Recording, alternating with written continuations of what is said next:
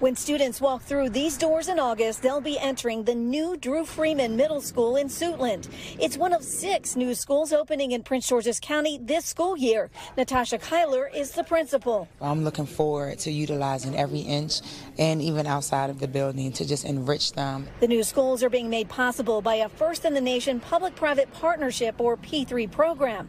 It was pushed through by County Executive Angela Alsobrooks, who acknowledged there was some community opposition to the way the schools were being financed. What we were not going to do is to continue to cough, hesitate, make excuses, complain, point fingers. We're going to build schools for children that are reflective of their dignity. By partnering with the private sector, the schools were able to be built quicker in just 2.5 years. The price tag more than $1 billion over 30 years.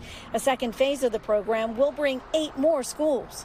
You can see that the school was designed with a very open concept. That is throughout the building, and safety is a top concern, from cameras throughout the building to also security measures in the classroom. That includes panic buttons and locks that'll enable teachers to put their classrooms on lockdown. We have precious cargo in these buildings, and we want to make certain that we keep them safe. Students will have state-of-the-art classrooms with smart boards, science, technology, engineering, art, and math labs, a new gym, open space dining area, and many other special features. Student bathrooms do not have outer doors, and there are gender-neutral options. We want to make sure that students can solely focus on learning and being here and not worried about stigma or anything else. Work is still underway in some classrooms, and some of the new schools like Walker Mill have a ways to go.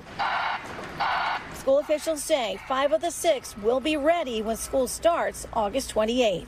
In Prince George's County, Darcy Spencer, News 4. Now, the new Colin Powell Academy in 4 Washington will not be ready until after Thanksgiving. Students who were supposed to go there will start the year at other schools before transitioning in.